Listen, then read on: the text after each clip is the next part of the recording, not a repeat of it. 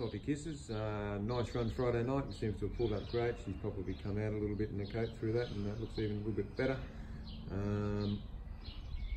No dramas whatsoever going forward. She looks like she'll head back to Moody Valley again. There's a 70 fillies and mares, 1,000 metres, exactly the same race.